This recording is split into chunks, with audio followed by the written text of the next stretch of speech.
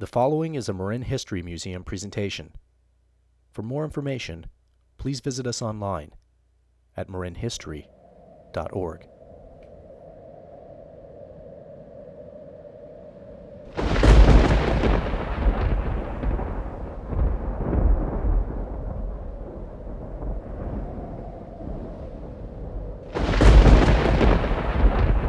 In October 2011, the Marin History Museum invited the Ghost Explorers, a paranormal investigative team, into the museum's home at the historic Boyd Gatehouse in San Rafael, California.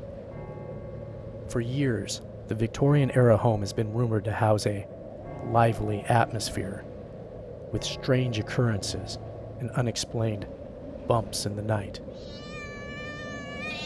Something was certainly going on at the Boyd Gatehouse. So the Ghost Explorers team did a paranormal investigation and asked, could the Boyd Gatehouse really be haunted?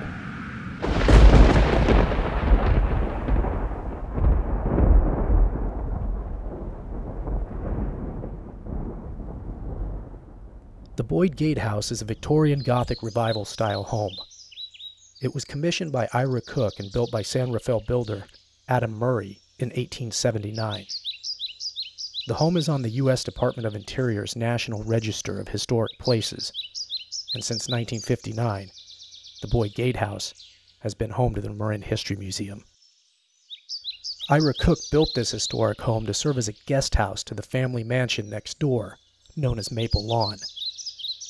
Cook came to San Rafael in 1874, following his gold prospecting sons. Then tragically, in 1880, Mr. Cook died from injuries he received in a fall at the reservoir on the Boyd estate. 2 years later, his son Dan died of tuberculosis. It seems suddenly, death was all around the Boyd estate. In 1883, John F. Boyd, a business partner of Ira's sons, married Ira Cook's granddaughter, Louise. Louise's wedding present from the Cooks was the entire Maple Lawn estate in San Rafael. John and Louise Boyd settled in on the estate and had 2 sons and a daughter, Seth, John, and Louise. Then tragedy struck. One summer morning in August of 1901, young Seth didn't come down for breakfast and was found dead in his bed. Just 8 months later, his younger brother John Jr. died. The Boyd family decided a fitting memorial to John and Seth would be to donate the parkland and the old Victorian gatehouse, where the children often played, to the city of San Rafael. The old gatehouse soon became the home for the families and children of the superintendents of the Boyd Park grounds. From this time, 4 deaths are known to have occurred in the Boyd Gatehouse. 2 children of Gatehouse Superintendent Albert and Ethel Knowles each died there in 1930. The Knowles' 14-year-old daughter, Violet May, died in the house on February 26th. Their infant daughter, Betty Jane, died in the house on September 2nd. Albert and his wife, Ethel, also died in the home. Ethel in December of 1941, and Albert just 13 months later. From that point on, the house was said to have a lively quality. With so much history and tragedy surrounding the old Victorian gatehouse, the museum brought in Ghost Explorers, an Oakland, California-based paranormal company, to investigate. The Ghost Explorers' job is to ascertain and research existing claims of paranormal phenomena. The museum wants to know, what's going on inside these gates? The investigators use 6 different digital voice recorders, instruments measuring electromagnetic fields and temperature fluctuations, as well as video cameras and handheld infrared still cameras strategically placed in the rooms throughout the house. They began their investigation on the first floor. Today, the bottom floor of the Boyd Gatehouse includes a multimedia room, activity room, and a kitchen. There were numerous noises in the room, such as knocks and unidentified noises, as the investigators asked questions trying to elicit some type of response with whatever may be present. The second floor rooms were investigated next.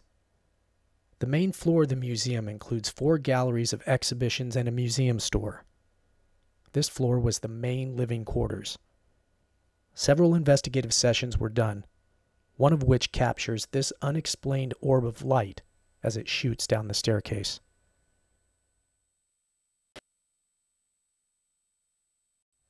And on this piece of audio, the investigators can be heard talking downstairs while an open mic upstairs captures what sounds like someone blowing into the microphone. There was no one present on the second floor at the time of this incident.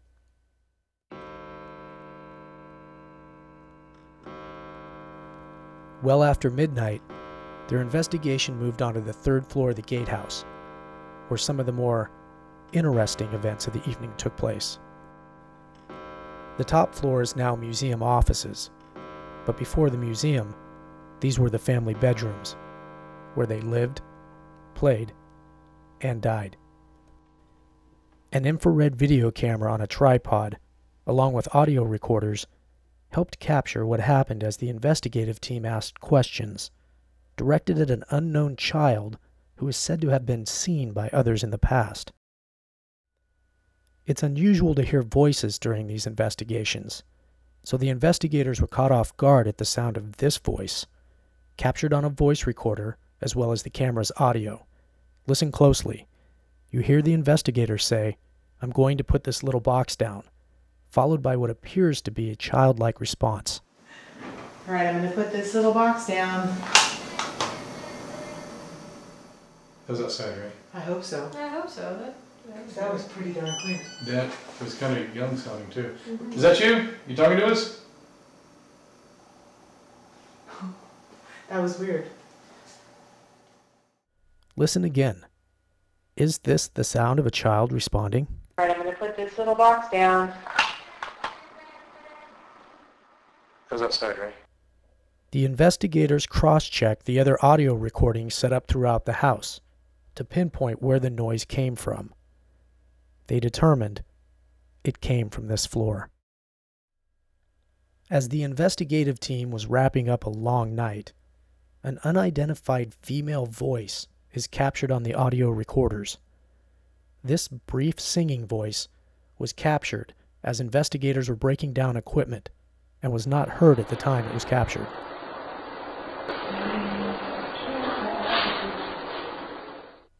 Listen again closely.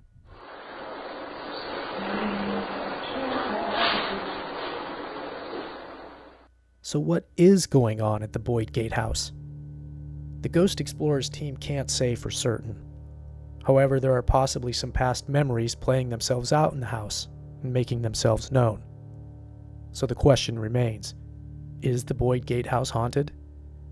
You'll just have to visit and see for yourself.